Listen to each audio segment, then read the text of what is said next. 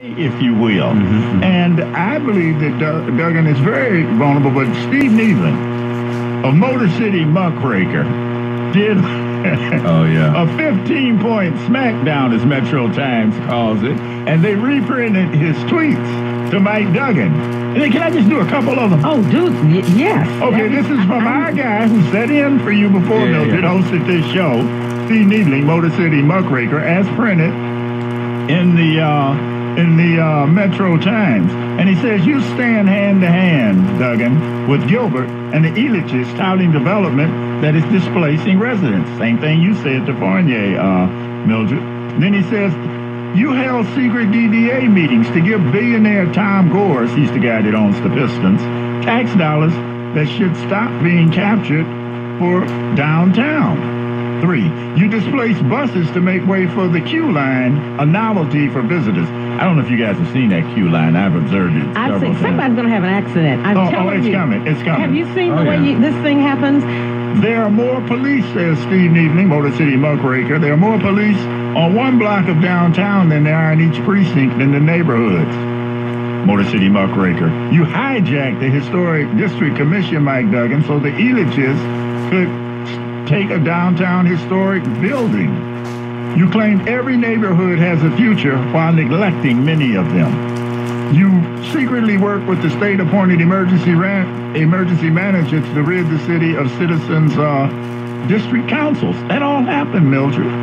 And he goes on and on. Your program to demolish houses is under federal investigation on allegations of favoritism. And let's just stop right here. We were forced to sue you to reveal records about broken hydrants in the neighborhoods. And number 10, you chose to live your adult life in Livonia, one of the whitest suburbs in Michigan. And he's got 4 or 5 more, but you get the general flavor of it, Mildred. Yeah, and what I was trying to say was by pointing out that him doing that in where other black mayors have not been able to do that without suffering the ridicule of white privilege. Right, and it seems like it's an example of it. Now we should be, on the one hand, I'm glad that he's talking about it.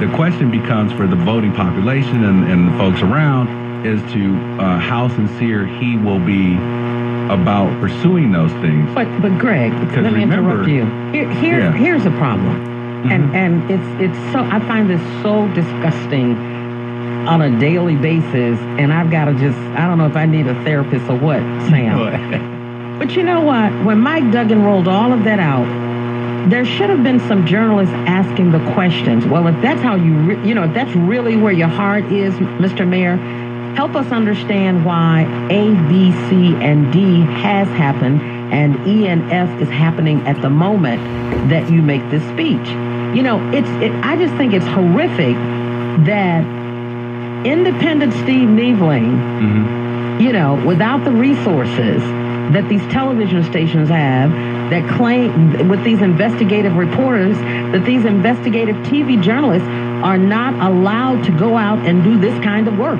They're just not. No. Well, they're fascinated. They're fascinated by the whole race discussion. The fact that, and the irony of it all, that you have a white mayor standing in front of a white audience representing mostly black city, talking about systemic racism and sort of trying to shame people into understanding it. But these are his friends. Well, I mean, these are his people. Yeah, but Mildred, what can we really expect? I mean, they try to pimp our aspirations and our status here in Detroit. This guy